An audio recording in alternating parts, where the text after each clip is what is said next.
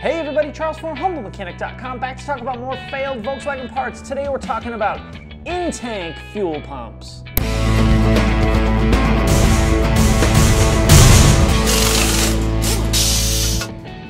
So like I said, we were talking about the electric pumps that live inside the fuel tank on almost all Volkswagen models. But before we get into the show, let's talk about the sponsor of the day, Deutsch Auto Parts. These guys are the Volkswagen Audi parts experts.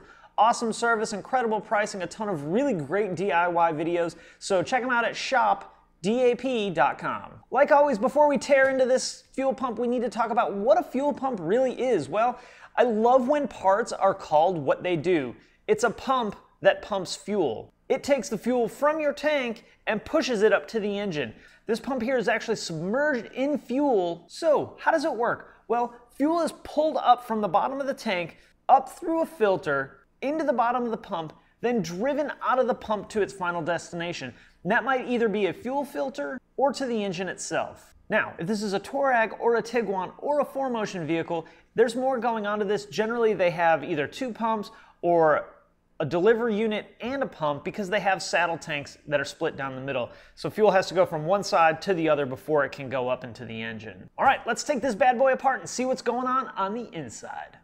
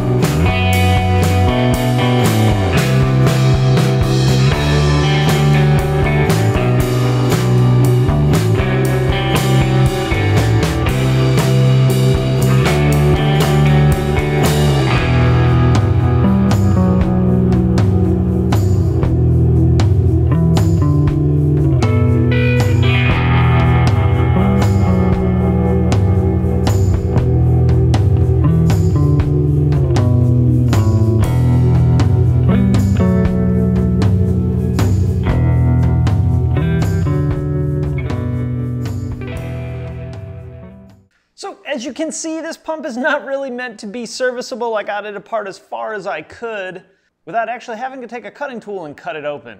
Another thing about most Volkswagen fuel pumps, they have the fuel level sender either attached to them or built into them. This one was built in, and basically the cluster looks for a resistance value back from the level sender based on how much fuel is in here. This little piece is the float, and as the fuel level rises, the float rises. How do we know we might have a bad fuel pump? Well, maybe your car doesn't start. Or maybe it takes a really long time to start. Maybe it doesn't start when it's hot. Maybe it doesn't start when it's cold. Maybe it shuts off while you're driving. Or maybe it's just simply running bad. Not having a good fuel pump can cause a whole range of things, but really the most common one that I've seen anyway is your vehicle doesn't start. Now, if it has a vehicle that has a high pressure fuel pump, the high pressure pump may be pulling enough fuel to let the car start, it'll just run really poorly. So if we think we have a bad fuel pump, how might we diagnose that? Well, we need to do our basic checks, make sure we have power and ground at our pump when we're supposed to. We can pull the line off at the engine and see if we have any fuel flow to the engine. We can use something like a power probe to power the pump and see if it comes on. Generally, if you have a failed fuel pump and it's seized up on the inside, the pump won't come on and it may blow the circuit breaker or fuse on your power probe. On the more modern stuff, we may need to output test the fuel pump. The newer stuff is pulse width modulated, which means the pump's actually turned on and off really fast by the ECM. And And we can do a fuel pressure check. If you're doing a fuel pressure check, make sure that you're doing it the proper way. Some cars you just crank and measure how much fuel you have. Again, some you need to output test and actually force the pump on to see what your fuel pressure is. So you're gonna wanna follow the repair manual when you're checking fuel pressure. Is a fuel pump on a Volkswagen a DIY? Actually, replacing these isn't that hard. And this is one of those things that, it's really easy on a Volkswagen compared to some other vehicles. On a lot of cars, you have to drop the fuel tank down to gain access to the pump. For the most part, these are all under the back seat or in the luggage compartment. Now, on some Volkswagens, you may need a special tool to lock the pump into place.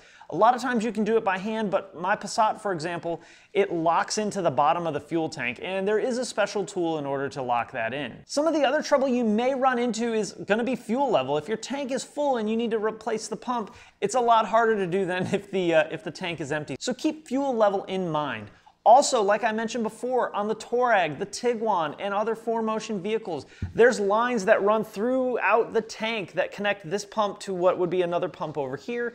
That can get really tricky, especially with a high level of fuel. The Touareg has like 8 lines that run through the fuel tank that connect the 2 pumps together. So before you take on this job, see what kind of fuel pump it is. Is it just a unit like this one used to be, or is it one that has all kinds of extra parts to it? That may dictate whether or not it is a really easy DIY or one that's a little bit trickier. And unlike most part failures, there's actually a lot you can do to prevent this failure. Things like not running your car out of gas or really low on gas all the time can actually prolong the life of your fuel pump. Fuel can also help cool this pump, so running it low or out of fuel can definitely shorten the life of your fuel pump. As of right now, we're actually seeing a common failure of fuel pumps on Tiguans, and that usually involves replacing both the suction pump and the electric fuel pump as well.